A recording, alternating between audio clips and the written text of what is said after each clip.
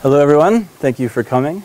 It's nice to finally be here at the Santa Fe Institute, a place that I've heard about for quite some time. As Ken said, my name is Jeff Clune. I'm at the University of Wyoming and I am the director of the Evolving Artificial Intelligence lab there.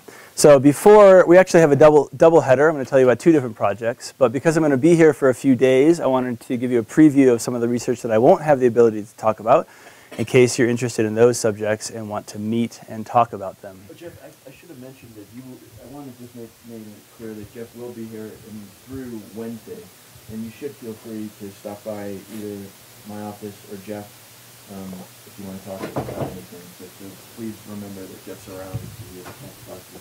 Yeah, great.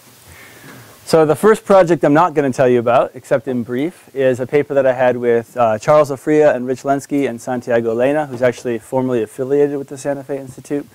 And that is on, and the conclusions are all basically expressed in the title, and that is that natural selection fails to optimize mutation rates for long-term adaptation on rugged fitness landscapes. And so you could basically ask the question, if I went through and I picked a specific mutation rate and did not let it evolve and just fixed it, and I use, in this case we use computational simulations of evolution, specifically the AVITA system, and I lock that mutation rate in and I run it for a very long period of time and I record the final fitness, I can then plot fitness on this axis, and I can do that for a series of mutation rates, and what you will find is that there's an intermediate mutation rate that is optimal for long-term adaptation. And then the question is, we know that the evolutionary gets to control its mutation rate in nature. So given that mutation rates evolve, will evolution kind of discover this optimal mutation rate? And as you can guess from the title, the answer is no. So here's the actual data. Black is when you go through and you fix the mutation rate at these different levels. These are orders of magnitude different mutation rate. And we can find that this mutation rate here is what produces the long-term optimal fitness over the long haul. And then if you start evolution at a high mutation rate or a low mutation rate and let it choose its own mutation rate, basically what will happen is it'll go right through the optimal and settle on a very low mutation rate and get a very low fitness compared to what it would have had if it had chosen the long-term optima. And same also if you start low. So basically evolution is not good at controlling its own evolvability, at least in this dimension. That's all. Is it possible that there's something else that's being optimized by nature that you're not taking into account? Sure, and I think that's short-term fitness. Evolution's short-sighted. It doesn't think long-term. And in the short term, we do a lot of experiments in the paper to show that there are short-term directions pushing the mutation rate down, and it's only if you could lock that in, then you get to pay attention to the long-term and get the long-term benefits. There are other projects we have on the evolution of altruism, specifically greenbeards, and also Evo-Devo issues. And these stories are too complex to summarize in a slide or two, but let me know if you're interested. Ken mentioned deep learning. I'm getting fascinated by this. Basically, for decades, we've wanted artificial intelligence to work, and I would argue that it only really started to work within the last couple of years, thanks to deep learning. And what's happening is we're taking huge neural networks, computational models of brains with hundreds of millions of connections in them, and they learn, according to relatively simple algorithms, to do a variety of astonishing tasks, from translating from Chinese to English or Spanish to Hindi live, to recognizing the sounds that I'm saying and turn them into English words, to looking at a picture and saying girl in pink dress jumping in the air, or black and white dog jumping over a bar, or sitting them down in front of a video game with no feedback except a score, and the algorithm figures out how to play this game, which is a very difficult reinforcement learning problem. And the same algorithm basically is doing all of this. And that is pretty amazing, and that's the field of deep learning. And one of the things that we've discovered is that while they're very good, these networks, at seeing the world and recognizing what they're seeing, they also still behave very bizarrely if you move the types of images you ask them to label a little bit away from their training set. So here are kind of synthetic images that we produced that the deep neural networks say with absolute certainty, effectively 100% certainty, this is an 8, this is a 4, this is a cheetah, and this is an electric guitar. And it's certain of it, as certain as it could be. And so there are some interesting gaps and differences between the way that these networks are seeing the world and the way that humans see the world. And that exposes some interesting research to close those gaps, and also reveals some security holes that could be exploited because of these discrepancies. Another cool thing about these networks is that they used to be considered black boxes. You didn't really know how they worked. We just know that they worked. And my colleagues and other teams are starting to develop teams to basically shine light into these black boxes and figure out what are these networks learning and how are they solving these amazing tasks that they're solving. So we can actually go to one of the neurons, the neuron that reports school bus, and we can say, what image do you maximally react to? Same thing with pool tables or black swans or tricycles. And we can basically learn, what does that neuron compute, what function? And you don't only have to do that with the final output neurons, which is what these are, but you can do that throughout the entire network. So these are layered networks that increasingly put together abstract features. So they start with edge detectors, which you can see down here. Then you have corner detectors, and then you have wheel detectors, and maybe an insect detector. This is the equivalent of me going into your brain, picking a random neuron, and finding out what does it do. And we can start to do that with these neural nets, with these new techniques, and start to visualize and understand these amazing networks. Again, that's all work that I don't have time to tell you about. One more thing I don't have time to tell you about is transfer learning. Because these networks go from very simple generic features like edge detectors all the way up to specific things like what should I do in this particular Atari game, that means that there's a transition from general to specific, and that means that some of this stuff will be useful on many, many problems. So we can do something called transfer learning, where I train on the red task, where I have a lot of computation and a lot of data, and then I might have a new problem I want to solve really quickly, or I don't have a lot of data. So I'll just basically chop off the network. I'll save all this stuff that I learned on another task, and I'll just retrain the very end of the network. And this turns out to work very well. And in this paper, which was at NIPS this year, we quantified basically the transition from generic to specific. How reusable are these features in these networks? So all of those are the projects I'm not going to tell you about. The first thing I'm going to tell you about, there's two acts to this talk. The first one is work that I've been doing since my dissertation, which is trying to evolve structurally organized neural networks. So I've been working on this a long time. And the way that I go about this is I create evolutionary processes inside of a computer. You can think about it as a simulation of evolution. And it obeys the same rules as Darwinian selection. You have a population, there's mutation, there's selection over time. And my goal is to try to evolve things as complex as jaguars, hawks, and the human brain. Spoiler alert, we're not there yet. We're not anywhere near. We can't get this to work. And that actually, to me, is very exciting because it basically raises the question of what are we missing? What aren't we implementing in these computational simulations that's out there in the natural world that makes it so amazing, nature, at producing all the diversity that we see? So I have two motivations for this long-term quest. One of them is, as Feynman said, I do not understand that which I cannot build. We understand things by trying to build them. So we understand how natural evolution produces diversity, and specifically how a jaguar might move about the world by trying to recreate it. The other motivation is engineering. If I could have robots as agile and graceful as jaguars, I could do a lot of beneficial things for society. So what are the key ingredients? What aren't we putting in our simulation that is producing this explosion of diversity in the natural world? I'm going to focus on three today. There are many. But I'm going to focus on three particular ones that I've spent a decade looking into, and that is regularity, modularity, and hierarchy. So I'll do those in order. We'll start with regularity. That is basically reusing information. So if I take the information on the left half, I reflect it onto the right half, I get more of my image basically without much extra information. And if you look at nature, natural creatures are extremely regular. All of us are effectively left-right symmetric for the most part. Even this fiddler crab, which is like a paradigmatic example of irregularity in nature, because there's some information that says that these two things should be different, it's still pretty regular. It's mostly left-right symmetrical. You have these repeating legs. The same cell unit is repeated over and over again. So what we want is to get this regularity into our evolutionary algorithms. So I've mentioned evolutionary algorithms a lot. I'll tell you a little bit more about them. So you're primed for the talk. The general idea, if I want to evolve something using evolution, the first thing I have to do is I have to decide how to encode it. So if I want to evolve tables, for example, I could say I'm going to specify the length of each leg separately, and then the width and the length of the surface of the table. Once I have this kind of decided encoding, I can randomly put numbers in here that will give me one table, randomly pick other numbers, that gives me a second table. I can get a whole population of tables by randomly picking numbers. Then I can score them, maybe by putting them in a simulator and seeing how well they hold up my coffee or something. I take the best ones and I just repeat this process until I get better and better tables. Now, in terms of getting regularity into these phenotypes, I'm going to focus on the encoding here because that turns out to be critical. So an encoding is how you store information in a genome and the process by which you take that information and turn it into the final form or the phenotype.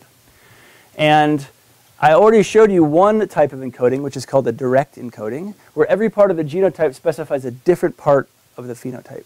So here I'm specifying the length of each leg separately. And if you think about how mutations affect such a direct encoding, they're going to produce really irregular forms. It might actually be very difficult to go from this local optima to this local optima because I have this fitness valley of this irregular leg, and selection is going to keep pushing me back to this phenotype.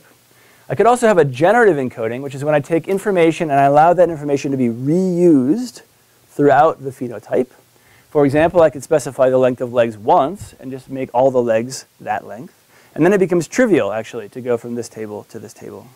So how this information is represented is going to affect the mutational cloud and the search space that we're operating in. So I'm interested in generative encodings because I think regularity is important, not just to repeat something like a Lego block, but to repeat it with variation. So if you look at these hands here, you can basically see the same motif is elaborated, but with slight variation. It's like a parameterized design, which is very important. So how does nature get regularity into organisms? This is one of the coolest things I think that happens in the universe. You can take one cell with one piece of software, put it, and it basically will grow into a cypress or a hawk or a jaguar or a three-toed sloth. And it's pretty incredible because within a multicellular organism like yourself, you have eye cells, spleen cells, heart cells, and skin cells. They're all running the exact same software, same DNA, but yet every cell knows what type of cell to become. How does that patterning process? How do cells know what to become?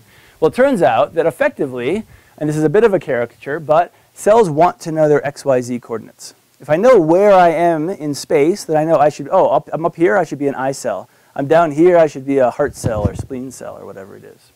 So this is a cartoon by Sean Carroll, a developmental biologist, and it shows how this works. So this is the Drosophila embryo. This is actually the same embryo, 3 different pictures, showing 3 different chemicals that are sitting in that same embryo. And this gene is going to say, turn on, make a new chemical, only if A is present and B and C are not present. Now the only places that's true in this embryo are in these little squares here. And effectively what's happened is that this gene has taken 3 pre-existing geometric patterns and combined them to produce a new geometric pattern. And this pattern could be used to specify where vertebra should go, a repeating element down the center of the spine, for example. This is an actual picture of a Drosophila embryo. You can see there's a head to tail gradient, which is blue to red. I can tell if I'm in an even or an odd segment by whether or not I'm in one of these green bands, etc. And if you look through developing pictures of developing embryos and you stain the chemicals the right way so you can see these transcription factors and these morphogens, that basically these geometric patterns are the lingua franca of developmental biology, of specification. It's how all of the cells in your body figure out where they should go and what they should become. So the question is, how do we get all of this mess into computer simulations? Yeah?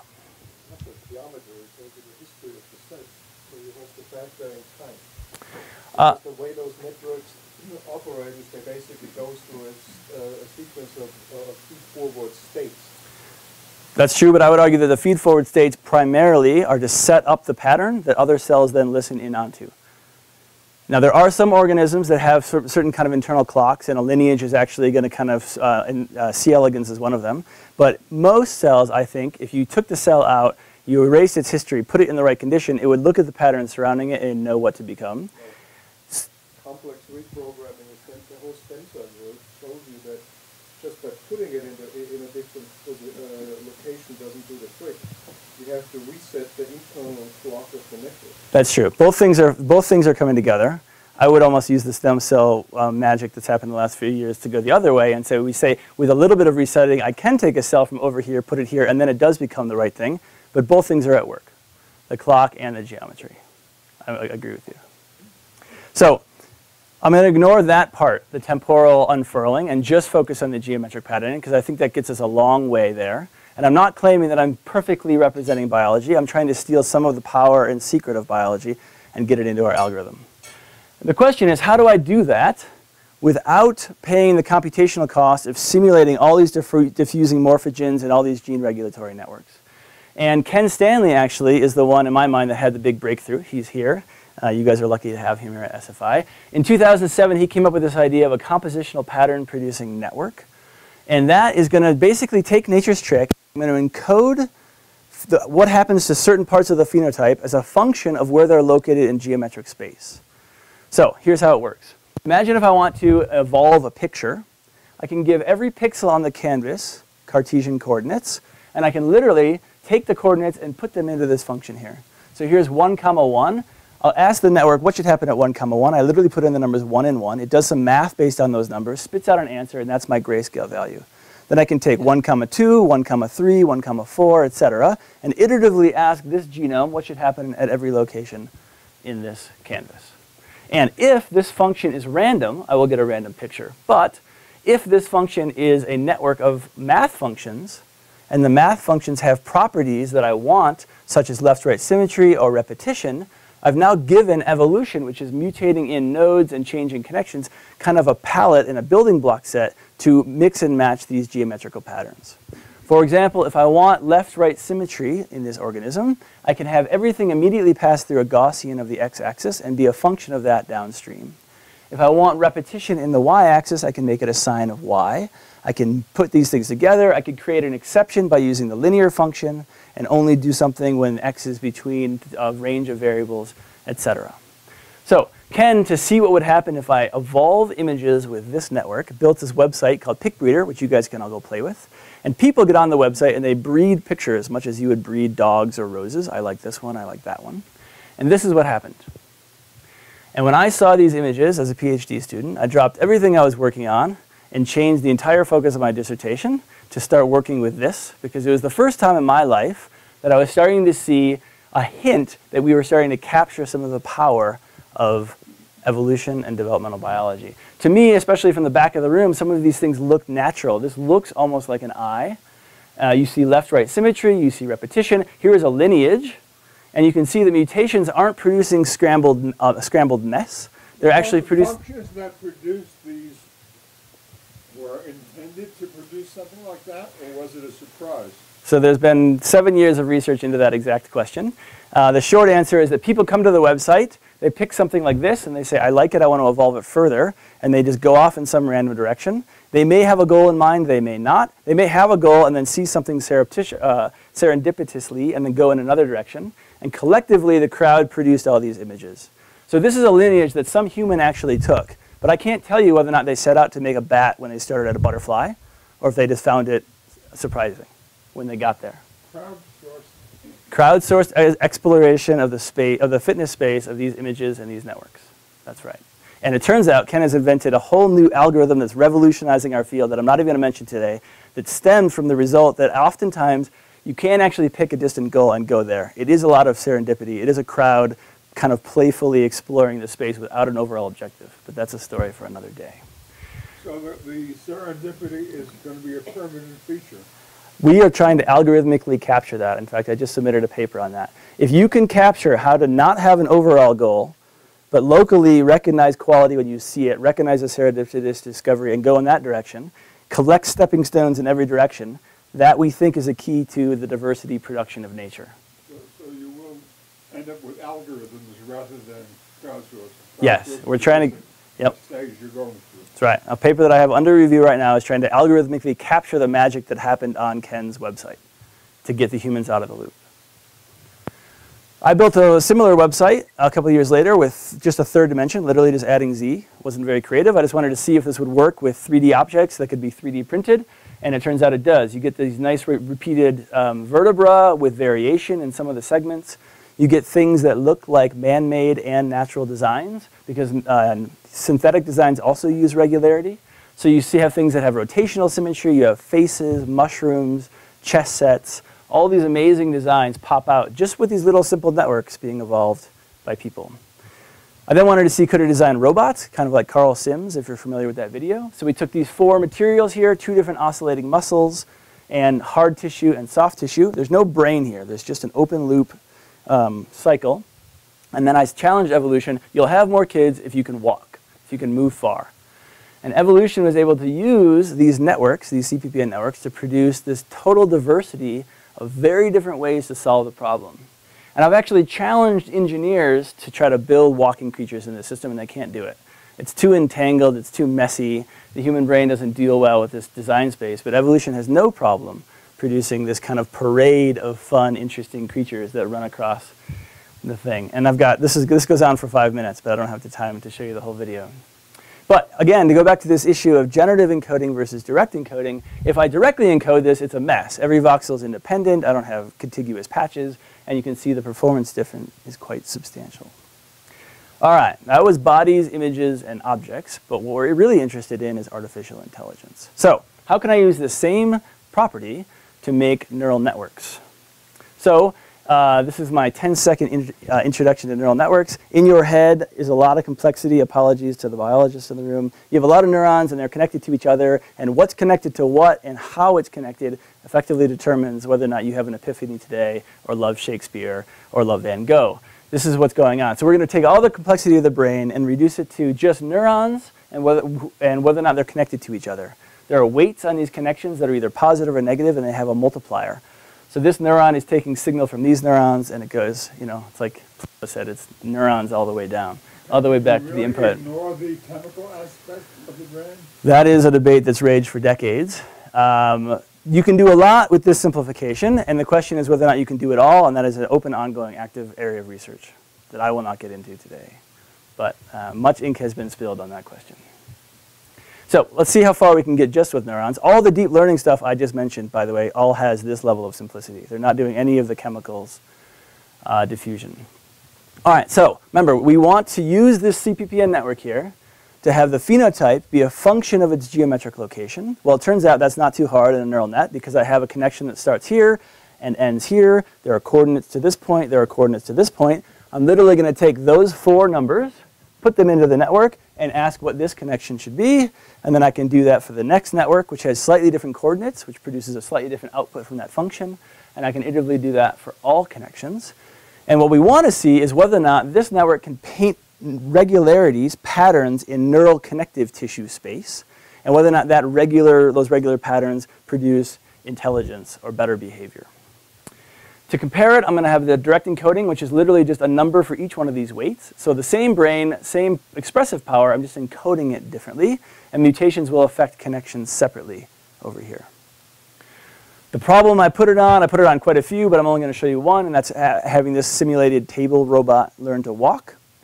And the reason that's an interesting problem is because there's a lot of regularities here. There are 4 legs, and I want them to be coordinated. And once again, the generative encoding, which is hyperneat, performs significantly better than the direct encoding.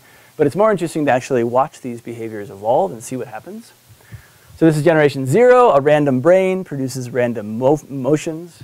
But one of the brains in that population could make 1 hop. So evolution seized on that. 5 generations later, evolution has got these networks to produce 2 hops. Not too impressive. But if you let this run overnight, and you wake up in the morning, and you turn on your screen, and you see what evolved, you get to see a rather nice set of coordinated behaviors evolve. Now, there's no human in the loop here. This is just simulated evolution. And the CPPN has produced this kind of regular controller that has all 4 legs acting in unison. It's like a toddler, a little boy who is trying to do it. That's right. In fact, I have a little toddler, and that's what she does right now. She just rocks back and forth. There's coordination there, but not much more so far. The direct encoding, in contrast, which doesn't look like a toddler, at least not my toddler, is totally uncoordinated. So I have no idea what that leg's doing, like flapping in the breeze. Oftentimes in some of these videos, you'll have 2 legs that are literally like trying to go in the opposite direction because they're not coordinated. It looks like some Jim Carrey movie where they're fighting with each other. Etc. So here's another gate that came out of the CPPN generative encoding. Now we have 3 legs operating together and 1 leg operating out of phase. So it's repetition with variation. It's still coordinated, very functional. That was actually the highest performing gate. And with a keystroke and no blood, which is nice, you can look at the brains of these organisms and see what they look like. So here are the direct encoded networks, and they look like a random mess. Every connection is doing its own thing. Here are the generative networks that have these nice regular patterns to them. That's amazing. Thank you. So here are these cool kind of red on top, green on bottom motif that's repeated throughout this brain. And different runs of evolution will produce different patterns. So here is kind of left-right symmetry. Here's diagonal symmetry. Here's one column being accepted. So all these cool different geometric patterns in neural connective space. And what's nice is you can actually look at these and guess what the behaviors are without too much practice. So this one is a left-right symmetric gait. This is the brain that had one leg that was out of phase, etc. You can look and see how the wiring correlates to the behavior, which is pretty nice. So I get to Cornell, and there's this 3D printed robot on the shelf, and an undergrad says he wants to see if my work will work on a real robot. So I said, take HyperNeat, put it on the real robot. And this was actually a test bed. Many other machine learning algorithms had been put on this robot, and HyperNeat instantly produced the fastest gait that had yet been seen, and so far to date has been seen on this kind of test bed example robot, which was nice. All right, so that's regularity. Now, how do we get modularity? Well, modularity, to define it, is the localization of function in an encapsulated unit. So in your car, it's not one giant integrated part. You have a muffler, you have a wheel, you have a spark plug, a transmission, etc. And designers know that modular designs help with adaptability, because for the next model year, I can keep some of the parts, swap in a new module, maybe recombine the modules in a slightly different configuration, and that allows me to rapidly adapt designs. And the same thing is thought to be true in nature. For example, in your body, you have organs, separate integrated units. You're not just one blob of primordial cells talking to each other. And so we think that modularity is a key to nature being more complex and more adaptable. But, and this is rather sad, whenever we evolve neural networks in these computational simulations, they never turn out to be modular. We've wanted it for decades. There's been this quest. How do we make neural nets evolve to have modules? Because we think that that's so important. And people have spent a lot of time working on it. And if you get the exact conditions right, once in a while you can get it. But it's very difficult, and it tends not to work very well. So we thought maybe evolution is not going to produce modularity because it's beneficial in terms of long-term evolvability. This is kind of a lesson from my mutation rates paper. Maybe something else is causing the modularity to appear. And I actually read this book, this 2005 book by George Strider, a neuroscientist, and he hypothesizes maybe modularity doesn't evolve because it's a good idea for adaptation. Maybe it evolves because connections are expensive and modular designs don't have many connections. So I said, well, I should test that. And so the problem we test on is this problem from Kashtan and Alan. It's like a little visual problem. You have to recognize whether or not something's on the left side and the right side, and then you have to tell me if they're both there. And it turns out there's two ways to do that. You can either have one integrated function that does both at the same time, or you can first solve the left problem and the right problem and then put the answers together. And here is the summary of the paper all in one slide. This is in Proceedings of the Royal Society a few years ago. If you take this problem and you select for performance alone, you get non-modular networks. This is what we've been doing for 40 years in our field. And if you take these networks and you put them in a new environment, they're very slow to adapt. However, if you do selection for both performance and you just put a little penalty for each connection, so you have a connection cost, like a switch, you suddenly get these nice, beautiful modules emerging in these networks. And this solves the left problem, this solves the right problem, and then they put them together. Now, if you take these networks and you put them into a new environment, evolution just rewires these building blocks very rapidly to cause them to adapt to new problems. So here's a lot of the data. This is without a connection cost. This is with. You can see modularity goes up over time with a connection cost, and it stays flat without it. And this is performance. You also get a significant performance improvement. Now, many people are not used to seeing results where evolution would do better if it took this route, but it doesn't take it. And that's basically, again, this short-term, long-term thing. In the short term, there is not a gradient towards modularity. There's a lot of a gradient towards entangled networks. Anyone who's ever written software knows that in the short term, I don't want to have nice factored modular code. I just want that variable. I want access to it now, and I just make spaghetti code. But that turns out to not be very adaptable and usable. If there's a pressure, like a boss, who makes you have a modular factored code, then you get more performance and you get more adaptability. So the real question is how it overcomes this short-sightedness. Well, you add a penalty for connection costs. And in nature, in the physical world, there happens to be that penalty. So how fortuitous for us in nature that there was this cost that we were ignoring for a long time, but if you put that in, suddenly you get these benefits. So I've told you about modularity and regularity. Can we put them together? Turns out you can. If you take Ken's CPPN HyperNeat algorithm, add the connection cost, which I just showed you, you end up getting networks that are both regular and modular. You get significantly more modularity, regularity, and they're significantly higher performing. This was the work from my first PhD student, at the University of Wyoming. One more thing that I'll say on modularity is that there's this problem in neural networks called catastrophic forgetting, which is if I take a network here and I train it on a red problem, it can learn the red problem pretty well. Then I take it and I put it on a new problem, say the yellow problem, and there's no pressure to remember the red information. It will immediately just start using all of its connections to try to solve the yellow problem. Therefore, it will have lost the ability to do the red. That does not happen with you. If you learn how to play chess and then you learn how to go ride a bike, you still know how to play chess. You didn't cannibalize those neurons. So natural organisms forget gradually. Neural networks forget catastrophically. We wanted to know whether or not modularity might help, because I could learn the red task in the red module and the yellow task in the yellow module and not interfere with each other. And this is a paper that will come out in about 2 to 3 weeks in PLOS Computational Biology. Basically, we found that if you add a connection cost to networks, not just while they're evolving, but also while they're inside their life learning different tasks, you get higher modularity and you get higher performance. Now, the story is not as clean as this beautiful separation into yellow and red. It's much more messy in the paper, and we could talk about that if you're interested. But you do have some evidence for this hypothesis, and we do know that modularity is helping with catastrophic forgetting, which is an important thing to overcome. All right, so the final of the trio is hierarchy. How are we going to get that into our networks? Well, it turns out we were thinking maybe we already have the answer in front of us. So hierarchy is the recursive composition of lower level units, as you know, in an org chart for a military or a company. And we think that it's an important principle in brains. It also doesn't show up in neuroevolution by default. We've wanted it for a long time. We couldn't get it.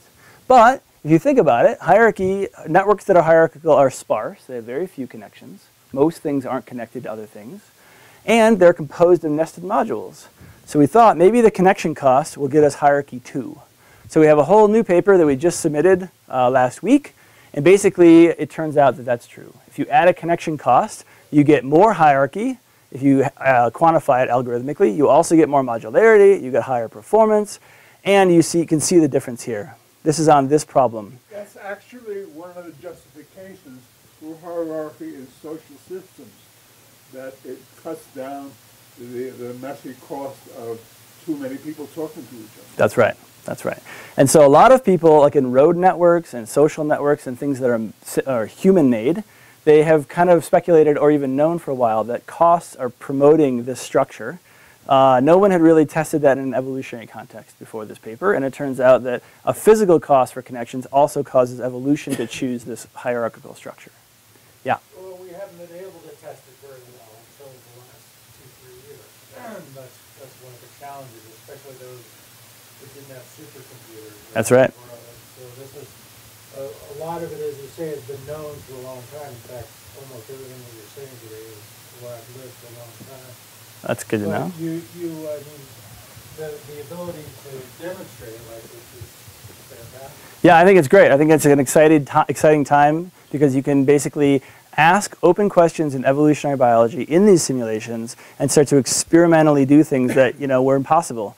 In E. coli, I can't change the cost of connections and see whether or not my bacteria evolved to be modular or not. Not just because the time scales are long, but because I don't have that control experimentally. But in these simulations, you have full control, full data, and you can have generations, thousands of generations overnight. So it's a nice way to be able to test these questions. By the way, what are you using doing this? Is it up in your lab, I take it? Yeah, so some of the work, most of the work that I'm showing you here has been done either at Cornell or the University of Wyoming. With the exception of the regularity stuff, which I did during my PhD. All the software is open source and available. Anyone can download it and use it. We do have access to supercomputers. That is one important thing. This is very computationally expensive work. Oh yeah, up at Wyoming? Yeah, my lab uses somewhere between 80 and 90% of the entire machine. During my job interview, they're like, what are your computational needs? And I said, infinite. And they thought I was kidding. And then they had to say, you can't use the whole cluster. Try to tone it back a little bit. So yeah, very computationally expensive. If anyone has spare computers, I'll take them. Right. So one thing I want to point out really quickly is that this was the problem we tested it on. Notice the color coding. These are the intermediate logic gates. I've also color coded these neurons. It's not showing up very well on this projector, but if a neuron solves one of those problems, I color-coded that. And you can see these networks really are hierarchically decomposing the problem and putting the answers together. And then if you take these networks and you put them in a new environment that's similar but has maybe different logic gates or a different architecture, they're much more evolvable, significantly faster to rewire to solve that new problem versus these networks up here, even if they start at the same performance, which is interesting. Yeah? A lot of other groups are saying, hey, we have the prize on this problem, we're the top on that problem. Whereas you're showing relative costs and improvement. Have you got some prizes? I mean, you talked about the fastest robot now. Yeah, there are certain situations where if my work takes me close to being able to go after like a benchmark, I will do that. But that hasn't been a primary motivation for me. It's saying I'm the state of the art. Really big computers. But it also tends to require a lot of tweaking, because you want to beat the other person and you have 0.03 less than them, so you spend 6 months tweaking something that's not generally interesting but might get you that benchmark. So I haven't done a lot of that. But I will show you in part 2 of the talk, we do have state-of-the-art results in a totally different domain that I'll show you. And in fact, I'm basically concluding this part of the talk. I've showed you how to get regularity, which is by basing your encoding on developmental biology. I've showed you how to get modularity and hierarchy, which is by adding a connection cost, and that gives you increased performance, evolvability, and those properties. We've also showed you that we're starting to combine them together. We're going to integrate hierarchy next. We were adding in learning, and then everything I've showed you is on pretty small scale problems. We want to dramatically scale up the complexity of the network and the complexity of the problem. It requires a lot more computation, unfortunately, but we're trying. So part 2, oh, sorry, yeah. Yeah. So there's some trade-off happening between, as you go through these evolutionary generations, between the performance and the cost of connections. Did you have to fine-tune that, or, I mean, how did that? Sure. Right. So actually the way that we handle that is a little bit more elegantly than just picking a weighted linear function, because that's fraught with difficulty. There are these algorithms called multi-objective algorithms that basically look for the Pareto trade-offs between. So you can specialize all the way on being a low connection cost or all the way on performance, and then I want all of the trade-off on that Pareto front between them. And so we use that, and so effectively evolution is exploring all combinations of those weights at the same time.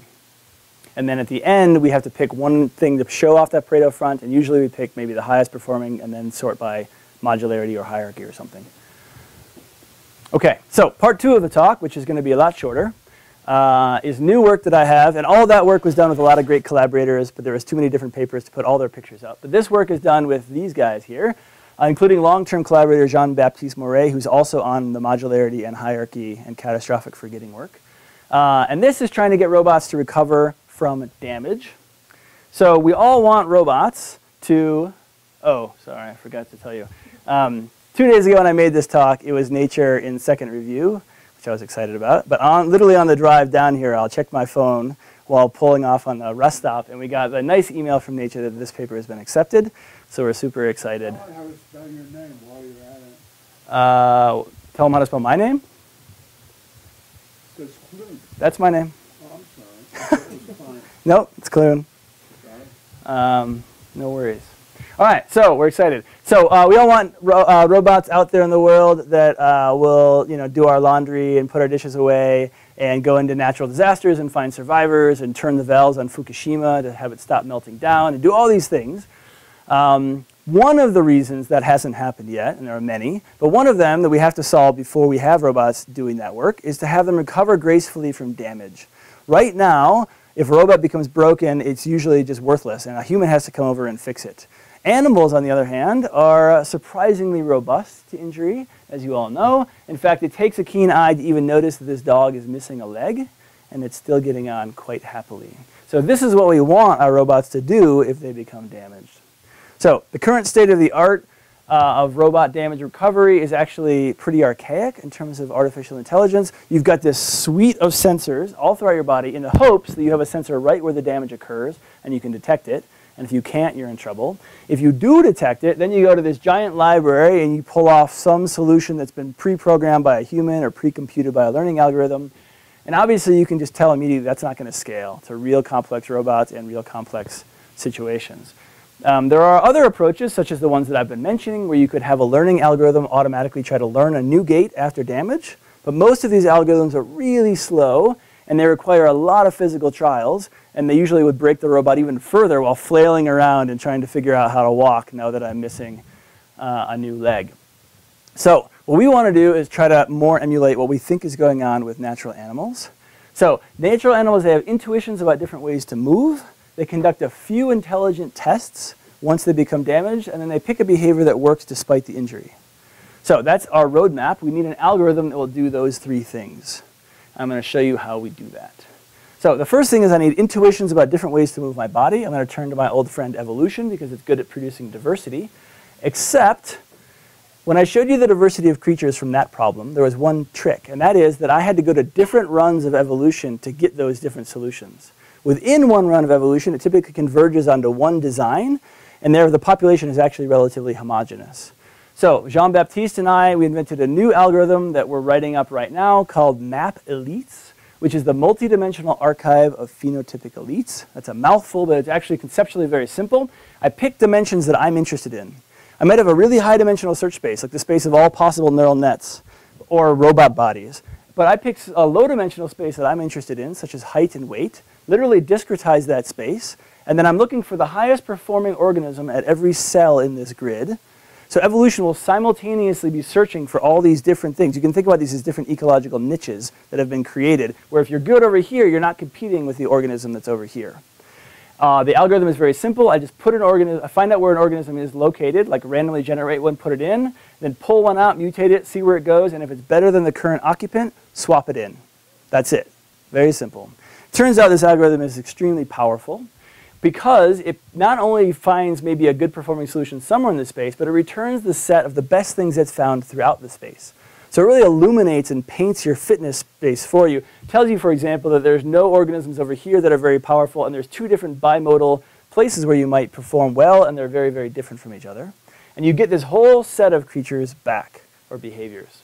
So for example, on this soft robots problem, we applied this. And this is what a classic evolutionary algorithm does in this space. The dimensions, by the way, are the number of voxels on this axis and the number of bone, which is this blue material, on this other axis. And a classic evolutionary algorithm doesn't produce much coverage at all. This is if you add a little bit of diversity, which is what people have been doing for EAs for decades to produce more diversity. And if you notice, it actually works better. Performance goes up. We know that. But still, it doesn't explore much of the search space. Whereas Map Elites will basically flood the entire space and show you all sorts of different ways that you can perform well, or maybe the best that you can do up here. So this is our... So just this morning, for time purposes, I deleted it. I had a second one to show you. You get a very similar pattern, but it's different. So it's not like it's always giving you the answer. There are still stochasticities in here. But you could run 10 and then combine them. And it's kind of like a fall off in the stuff you haven't found with more runs. But mostly you get the same picture. OK, I don't know if people were watching this, but we have a six-legged robot that we're going to step on to see if it can recover from damage. And it knows how fast it's going based on this sensor here. So we basically have a six-dimensional space because I want different ways that this robot can move.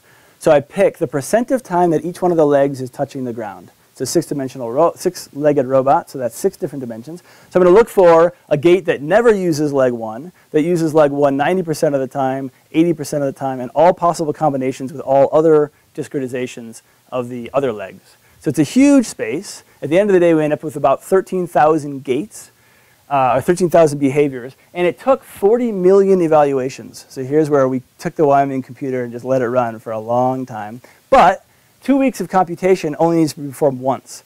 Then I can ship that with every version of this robot, and they have this pre-computed map. So this is not something you have to do on the fly when you become damaged or for every deployment. So here's a video of some of the things that came out. In this case, this one leg that was circled is only being used 10% of the time. And this thing being given a direction, or where does it go? We actually did give it a direction. We said, walk that way as fast as you can. And we're looking for different types of ways to solve that goal.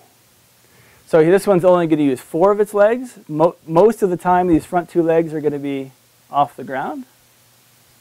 You get the idea. One of the things that I love about evolution is it's creative, and it often surprises you. So we left in the case of none of the legs touching the ground ever. We knew that they would never solve that problem because it's pathological. You can't walk if you don't touch the ground. But lo and behold, evolution surprised us.